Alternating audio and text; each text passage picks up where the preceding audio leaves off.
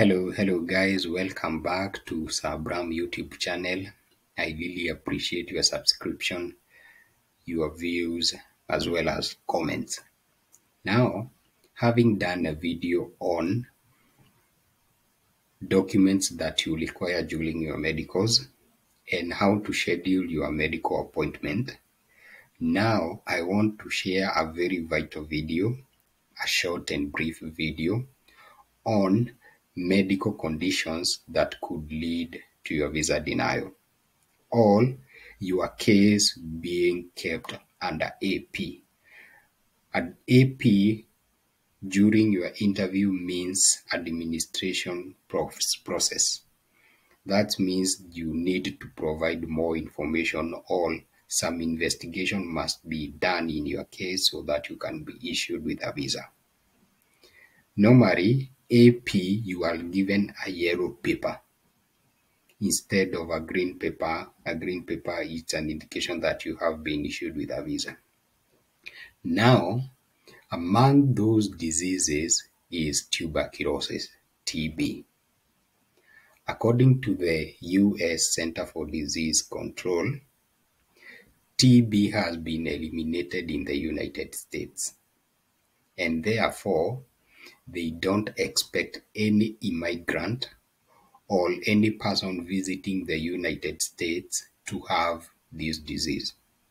So, once the TB test has turned positive in your case, they will send the results to the embassy, and therefore, during your interview, they will inform you that you have a TB, even though during your medical, the health professional will inform you that you have tuberculosis.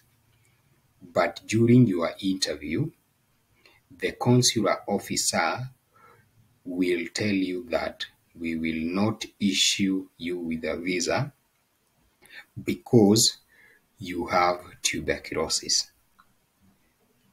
Therefore, instead of issuing you with a green paper, they will issue you with a yellow paper, which means your case has been kept under process. And therefore, you will be required to seek medical treatment for tuberculosis and then go back to the IOM or the approved clinic, and then a medical test will be done again, to be precise, the TB test. And once it is turned negative, they will send those results to the United States Embassy, and therefore you will be issued with another date so that you can be issued with a visa. But if you have a TB, your chances of immigrating to the United States are minimal. The second disease is syphilis, and the syphilis must be at the infectious stage. So, if you have syphilis, the